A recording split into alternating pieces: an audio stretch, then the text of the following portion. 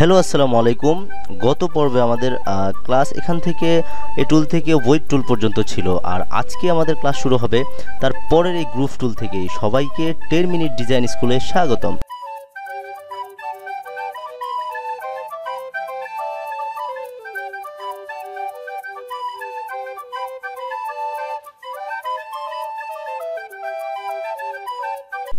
প্রথমেই আমরা এখান থেকে ওয়ার্ফ টুলটি দেখব, ওয়ার্ফ টুল কীভাবে কাজ করে। ওয়ার্ফ টুলটি দেখার আগে আমরা একটু এখান থেকে একটি সার্কেল অথবা এখান থেকে একটি রেক্টেঙ্গেল টুল নিব। হ্যাঁ, একটি রেক্টেঙ্গেল টুল নিলাম। রেক্টেঙ্গেল টুল নিয়ে আমরা এটাকে জাস্ট একটা সিম্পল, এখান থেকে একটা সিম্পল হালকা কালার দিব। তারপরে একটু দেখি এখান থেকে আমরা ওয়ার্ফ টুলটি ক্লিক করব। ওয়ার্ফ টুলটি ক্লিক করব। ওয়ার্ফ টুলটি ক্লিক করার ফলে আপনি দেখতে পাবেন যে এখানে আমি জাস্ট এটার কর্নারগুলোতে আমি যখন এটাকে ক্লিক করে ড্র্যাগ করে একটু জাস্ট সামনের দিকে নিয়ে যাব, তখনই একটা নতুন একটি ডিজাইন বা একটা ডিজাইনের মতো একটি ফোকাস এখানে তৈরি হবে। আপনি যদি একটু থিঙ্ক করেন, জাস্ট আমি যতটুকু করছি অতটুকু করে যখন আমরা সামনে এখান থেকে ম্যাশ টুল দেখব, তখন কিন্তু এতটুকুর ভিতরে একটা প্যাকেট তৈরি করে ফেলতে পারবেন। আমি কন্ট্রোল জেড দিয়ে একটু যদি পিছনে যাই, হ্যাঁ, এতটুকু যদি আমরা ঠিক এটাকে এভাবে রাখি, এভাবে রাখলে কিন্তু সেটা একটা প্যাকেটের মুকআপ, প্যাকেজ ডিজাইনের যে মুকআপগুলি আছে সে আমরা মুকআপের লুক চলে আসছে জাস্ট একটা টুলের ক্লিকের কারণে। আপনি সেটা অনেক সুন্দরভাবে করতে পারবেন। মানে অর্থাৎ আপনি শেপকে সুন্দরভাবে ডিজাইন করার জন্য, শেপের বিভিন্ন রূপ দেওয়ার জন্য আপনি টুলটি ইউজ করতে পারবেন। তারপর এখান থেকে যেটা আছে সেটা হচ্ছে আমাদের 12 টুল। এই টুলটা দিয়ে আমরাও ডিজাইন করতে পারি। তার মধ্যে আমরা একটু এখান থেকে একটি শেপ টুল নিয়ে, রেক্টেঙ্গেল শেপ টুল নিয়ে এভাবে লম্বা একটি লাইন নিলাম। লাইন নিয়ে এখান থেকে আমরা এবার 12 টুল যেটা সেটা সিলেক্ট করছি, করে একটু দেখেন আমরা যদি এখানে এভাবে একটা ক্লিক করি, খুব সুন্দর একটি ডিজাইন হয়ে যাচ্ছে, যেটা আমরা আমাদের কোনো টেমপ্লেট, ফ্লায়ার, ব্রোশিওর যে কোনো ডিজাইন আমি সেটা ইউজ করতে পারবো। আমার মানে সুন্দর একটি ডিজাইন হয়ে গেছে।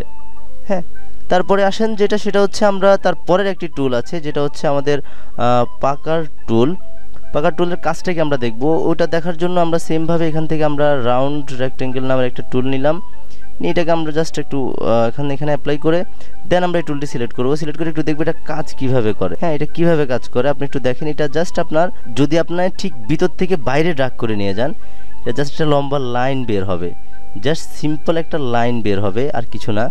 কিন্তু যদি আপনি এটাকে জাস্ট ভিতরে ক্লিক করেন, তাহলে এটা একটু সুন্দর বা সুন্দর একটি ডিজাইন তৈরি হবে। এখানে যদি আমরা ইলিপস টুল দিয়ে করি, তাহলে একটু দেখেন আমরা এখান থেকে এটা ক্লিক করলাম। ক্লিক করে আমরা জাস্ট এদিক থেকে, তারপরে এদিক থেকে, হ্যাঁ, দেখতে পাচ্ছেন খুব সুন্দর একটা ফুল ডিজাইন হয়ে গেছে কিন্তু। সো এই টুলটি অনেক সুন্দরভাবে আপনি কাজ করতে পারবেন। তারপরে যে টুলটি আছে সেটা হচ্ছে আমাদের এখানে ব্লোড টুল। ব্লোড টুলের কাজ কি আমরা একটু দেখি। এখান থেকেও সেমভাবে আপনি একটি রাউন্ড টুল নিতে পারেন। রাউন্ড টুল নিয়ে আমি অল্টা শিফট ধরে অ্যাকুরেটভাবে প্রেস করছি, যার কারণে প্রেস করার কারণে যখন দেখতে পাচ্ছেন এখানে খুব অ্যাকুরেটভাবে রাউন্ডটা হয়েছে। দেখেন এখান থেকে আমি ক্লিক করার পরে এখান থেকে ব্লোড টুল দিয়ে জাস্ট আপনি দেখতে পাচ্ছেন যে টোটালি একটা পাশ বেরিয়ে যাবে। আপনি যদি এটাকে রাউন্ড করেন, অথবা এটাকে আপনি যে কোনো ডিজাইনের জন্য টোটালি একটা শেপের মতো করে জাস্ট একটা রাউন্ড মাথা বের হয়ে যাবে। খুব সুন্দরভাবে এটা কাজ করবে এভাবে। তারপরে সেটা হচ্ছে আমাদের এখানে স্কাল্প টুল। এটা দিয়ে এখান থেকে আমরা রেক্টেঙ্গেল নিলাম। আবার রেক্টেঙ্গেল নিয়ে আমরা এখান থেকে আমরা স্কেল অফ টুল, হ্যাঁ, স্কেল অফ টুল ক্লিক করলাম। একটু দেখেন আমরা যদি ভিতরের দিকে টান দিই, তাহলে দেখবেন যে এটা একটু ভিতরের দিকে অলরেডি একটা ডিজাইন হয়ে চলে আসছে। জাস্ট একটা সিম্পল ডিজাইন হয়ে, মাথাগুলো একটি ডিজাইন হয়ে ভিতরের দিকে চলে আসছে। যদি আমরা বাইরের দিকে দিই তাহলে কেমন লাগবে, যদি আপনি বাইরের দিকে হালকা হালকা করে দেন। যেমন এখানে যদি আপনি এই টুলটা অ্যাপ্লাই করেন, হালকাভাবে যদি আপনি হালকা বাইরের দিকে এটাকে হালকা বাইরের দিকে করে দেন। হ্যাঁ, এবার একটু খেয়াল করুন যে এটার যে পাশগুলি খুব সুন্দর একটি লুক ধারণ করেছে। হ্যাঁ, এটা যে এই সমস্ত টুলগুলি কিন্তু যখন এটা ফুল প্রজেক্ট করবেন তখন এটা আপনি ইউজ করতে পারেন, অথবা এই টুলগুলি দিয়েও সুন্দর সুন্দর ম্যাটেরিয়ালস তৈরি করা যায়। তারপরে আমাদের যে টুলটি আছে এখান থেকে সেটা হচ্ছে আমাদের ক্রিস্টালাইজ টুল। এটার কাজকে একটু দেখি আমরা। এখান থেকে শেপ টুল নিলাম, শেপ টুল নিয়ে আমরা ক্রিস্টালাইজ টুল, এখান থেকে শেপ টুল নিলাম। শেপ টুল নেওয়ার পর যখন এটা ক্লিক করব, ক্লিক করে একটু দেখেন এটাকে বড় ছোট করতে পারবেন। এটা জাস্ট আপনার কর্নারগুলো বের করে দিচ্ছে, একটু দেখে খেয়াল করেন। হ্যাঁ, কর্নারগুলো বের করে দিচ্ছে। যদি আপনি কোনো একটা রাউন্ড শেপ নিয়ে যদি এটা করেন, কোনো জাস্ট এখান থেকে রাউন্ড ইলিপস শেপ, যেটা বা আমরা রাউন্ড শেপ বলি, এটা নিয়ে যদি করেন তাহলে দেখবেন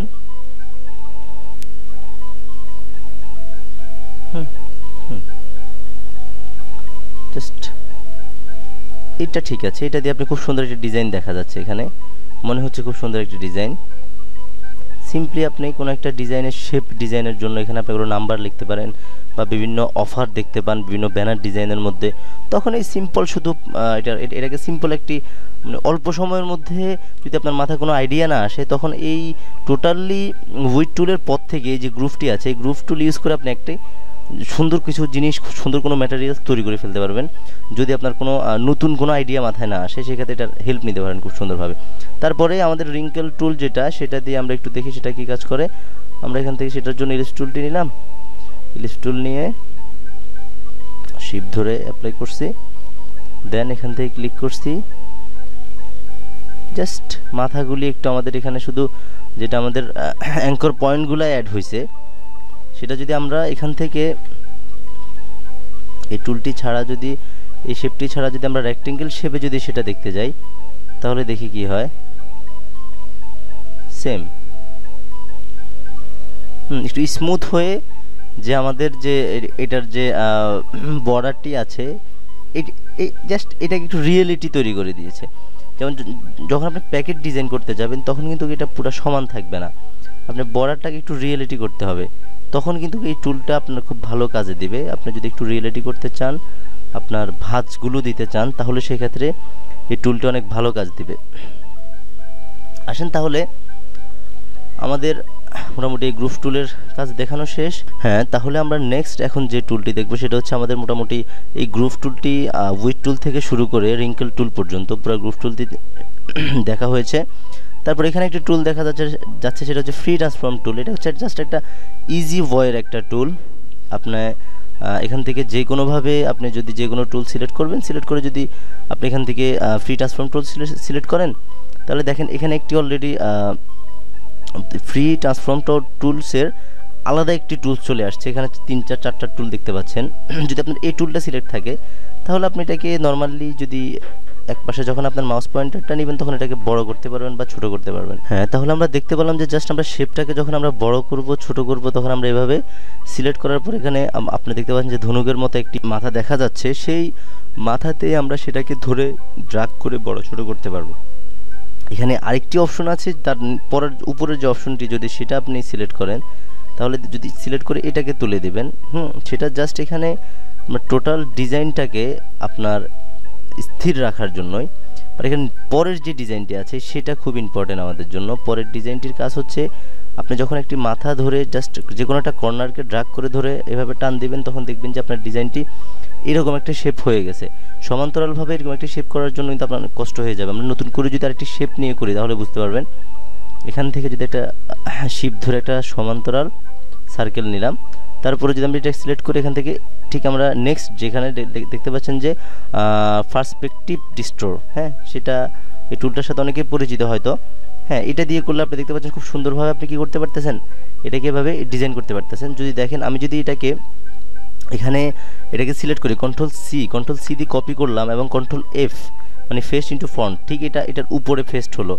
ঠিক তারপরে যদি আমি এটার কালারটা একটু চেঞ্জ করে দিই, একটু চেঞ্জ করে আমি এখান থেকে তারপরে এই যেখান থেকে যে আমাদের পার্সপেক্টিভ ডিস্টোর আছে সেটা ক্লিক করে ধরে দেন এটা আমি যদি এটাকে একটু বাড়িয়ে দিয়ে এটাকে আমরা এখান থেকে, হ্যাঁ, দেখতে পাচ্ছেন একটা ডিজাইন হয়ে গেছে। তারপরে ঠিক আবার এটা সিলেক্ট করে যদি আমরা আবার ফ্রি ট্রান্সফর্ম টুল দিয়ে আমরা ঠিক এখান থেকে পার্সপেক্টিভ ডিস্টোর দিয়ে আবার এটাকে ধরে একটু নামিয়ে দিই, তখন দেখতে পাচ্ছেন যে একটা ডিজাইন হয়ে গেছে এখানে, যেটা আপনার টোটালি যে কোনো কাজে আপনার কোনো একটা শেপকে ভালো মোড নেওয়ার জন্য এরকম ডিজাইন প্রয়োজন হবে।